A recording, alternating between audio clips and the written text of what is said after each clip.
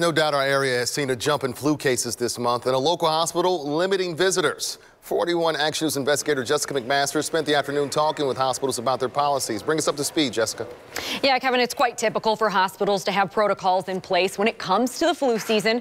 But one hospital is placing a temporary age restriction on its visitors. Liberty Hospital announced due to the increase in flu cases, children 14 and under cannot visit any inpatient area. That includes the birthing center, the NICU, nursery, and ICU. This ban also includes siblings to infants. Now, the hospital says it will screen all guests for illnesses as well.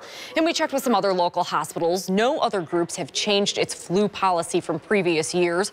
St. Luke's, the precautions are put in place for the maternity ward and NICU. No visitors with flu-like symptoms are allowed inside either of those units. And on the maternity unit, no children under the age of 13, except for symptom-free children, are allowed to visit. The same in the NICU. And no visits from anyone under the age of 18. That also includes siblings. At KU Medical Center, visitors under 12 are not able to visit neonatal service patients. And right now, the state of Kansas is listed as high risk for the flu. Missouri is actually listed at low risk.